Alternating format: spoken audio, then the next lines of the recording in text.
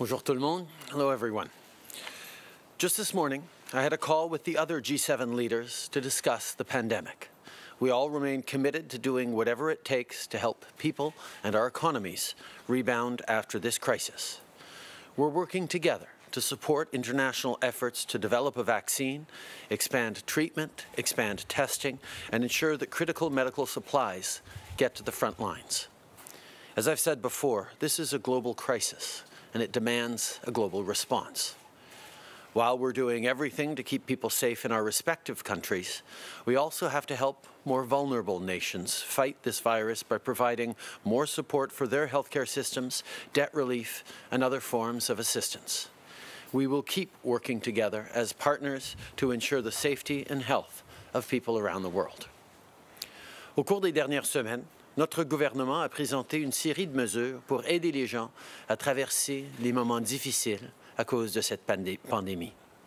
Avec la subvention salariale d'urgence, on permet à plus de gens de continuer à recevoir un salaire, même si la compagnie pour laquelle ils travaillent a dû ralentir ou arrêter ses activités. Avec la prestation canadienne d'urgence, on donne 2 000 $ par mois à ceux qui n'arrivent pas à gagner leur vie à cause du virus. Et hier, on a annoncé qu'on allait assouplir les critères d'admissibilité pour permettre à plus de personnes d'obtenir l'aide dont elles ont besoin. Si vous êtes un travailleur saisonnier, si vous gagnez moins de 1 000 $ par mois ou si vous avez récemment épuisé vos prestations d'assurance-emploi, la prestation d'urgence sera là pour vous. En même temps, on travaille avec les provinces et les territoires pour bonifier les salaires des travailleurs essentiels qui font moins de 2 500 $ par mois. Les infirmières auxiliaires, les aidants pour personnes âgées, tous ceux qui travaillent fort pour maintenir un semblant de normalité font un travail extraordinaire, même si les conditions sont de plus en plus difficiles. Ils méritent non seulement notre reconnaissance, mais notre appui. Ce soir, je veux m'entretenir là-dessus avec mes collègues des provinces et des territoires lors de notre rencontre hebdomadaire. Nous allons également parler de la façon dont nous pouvons mieux protéger nos aînés qui sont dans des résidences pour personnes âgées ou des centres de soins de longue durée. Hier soir, le ministre de la Sécurité publique, Bill Blair, a reçu une demande d'aide officielle du gouvernement du Québec pour prêter main forte aux travailleurs de la santé. Nous travaillons de près avec Québec pour finaliser un plan d'assistance et nous aurons plus de nouvelles à vous partager bientôt. Mais je peux vous dire que nous allons leur donner toute l'aide possible en regardant la Croix-Rouge canadienne, les Forces armées canadiennes et les bénévoles spécialisés qui se sont inscrits auprès de Santé Canada. Nous serons toujours là pour les Canadiens en difficulté. Un autre enjeu qui revient souvent lors de la rencontre avec les premiers ministres, c'est l'approvisionnement d'équipements médicaux.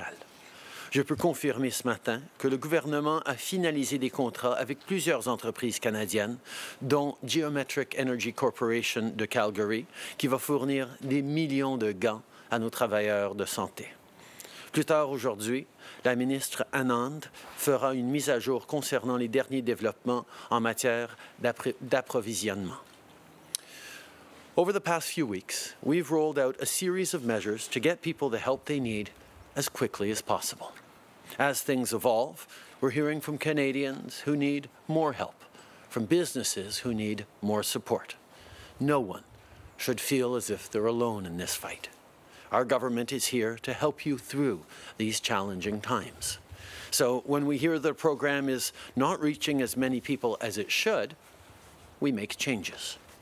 A few weeks ago, we launched the Canada Emergency Business Account to help small businesses struggling with cash flow.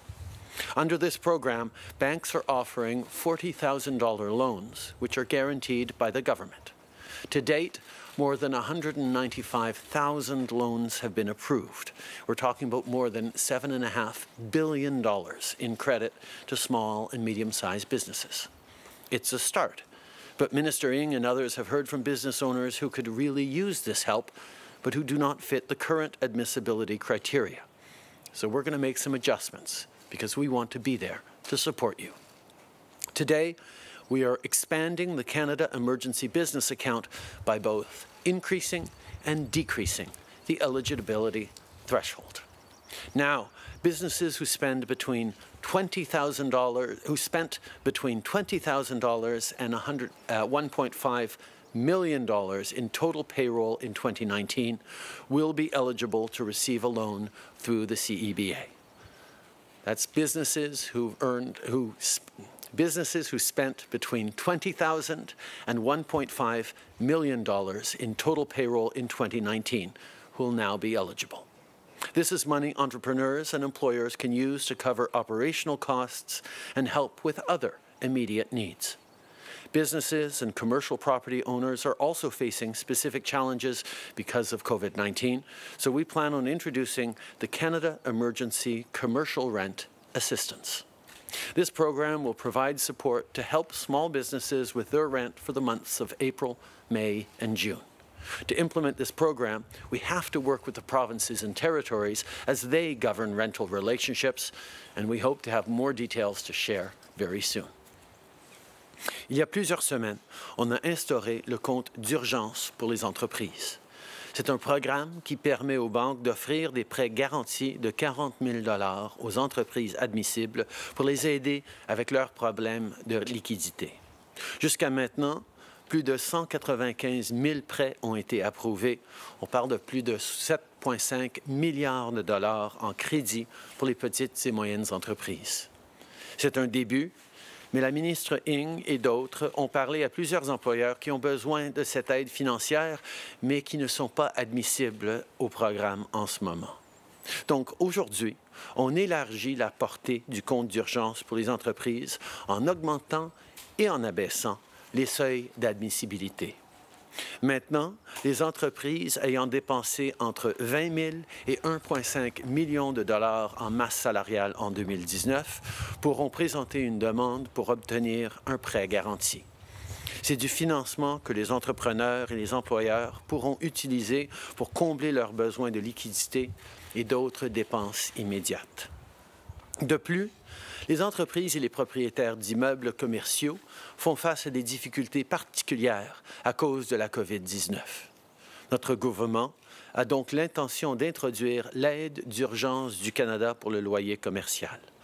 Cette mesure va fournir du soutien pour aider les petites entreprises avec leur loyer pour les mois d'avril, mai et juin. Pour mettre en place ce programme, on doit collaborer avec les provinces et les territoires puisqu'ils sont responsables de gérer tout ce qui a trait au loyer et on espère avoir plus de détails bientôt. Over the past few weeks, we've all had to get used to this new normal. It's been snowing in some places this week, including here in Ottawa, because that's just what 2020 brings. But we hope that the weather will get nicer.